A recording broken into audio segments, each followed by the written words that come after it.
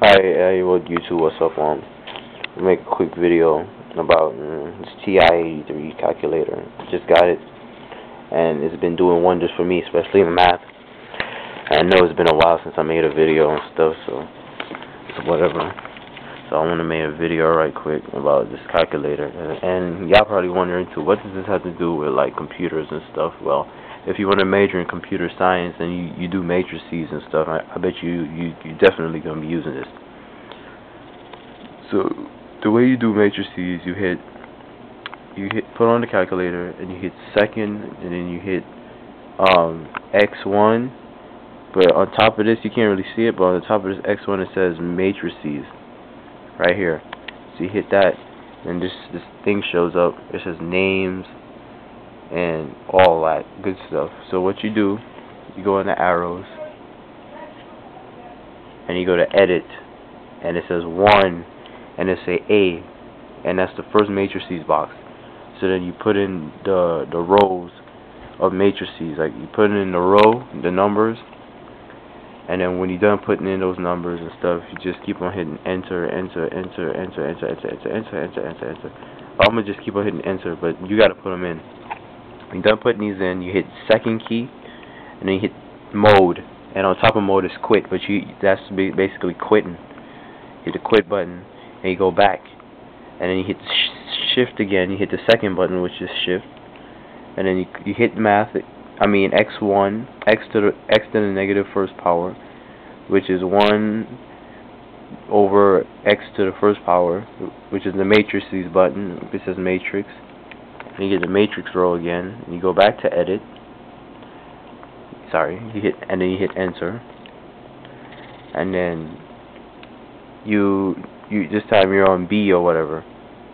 Oh, hold up, sorry. Let me go back right quick. I didn't do it right. But basically, hold up, shift quit, shift matrix, X1.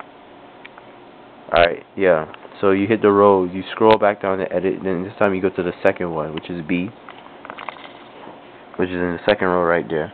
Number 2, which is B, and you hit enter button, and then you put in the number of rows. I don't think I mentioned that before, but yeah, you gotta put in the number of rows, and since there's like 3 rows, which is like 1, 2, 3 rows, the first one you put in is 3, because there's like 3 rows going down, so you put in 3, and then across there's 2 rows going across, so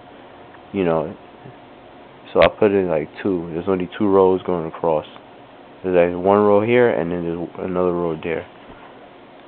Hit enter, and then you put in the numbers. You just punch in the numbers where they are on the paper and stuff. I just keep on hitting enter because I already have them in.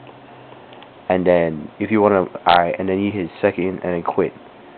And now if you want to multiply the matrices, you go back to shift matrix, and now you have number A. A is already programmed and B is in program. So you put it on A, and then you hit enter, and then it shows like A, and then you hit the multiply sign, which is right here, and then it says A multiply, and then you hit shift quit, and shift matrix, and then you hit B. You go back down, and then you go on B this time when you get in the matrices, but make sure it's on names. It's not on edit. Make sure.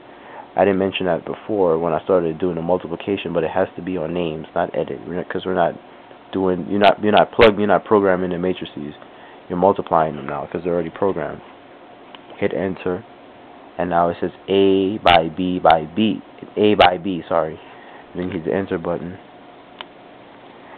and that's how you multiply the matrices and stuff. And that's how you basically you cheat with matrices instead of doing them by hand. I basically use the TI83. So basically you could program it. Basically the complicated part is programming it, but you can multiply if you want to. You could divide. I think you could subtract matrices. You could add matrices. All you got to do is just plug them in first, learn how to program in using the matrix button, the shift matrix button, and going to edit and programming them in. And if you understand how to program the matrices in, all you got to do is just put in A, then hit plus, minus, add, whatever. The reason I'm talking fast is my thing's about to run out, and basically, yeah, you multiply, you get add, multiply, add, whatever. So that's how you do matrices on the TI83 Plus. And that's my first video on the TI83. I'll make another video on the TI83 probably later on, but that's how you do it. Thank you for watching, and hope y'all learned something out there. Peace.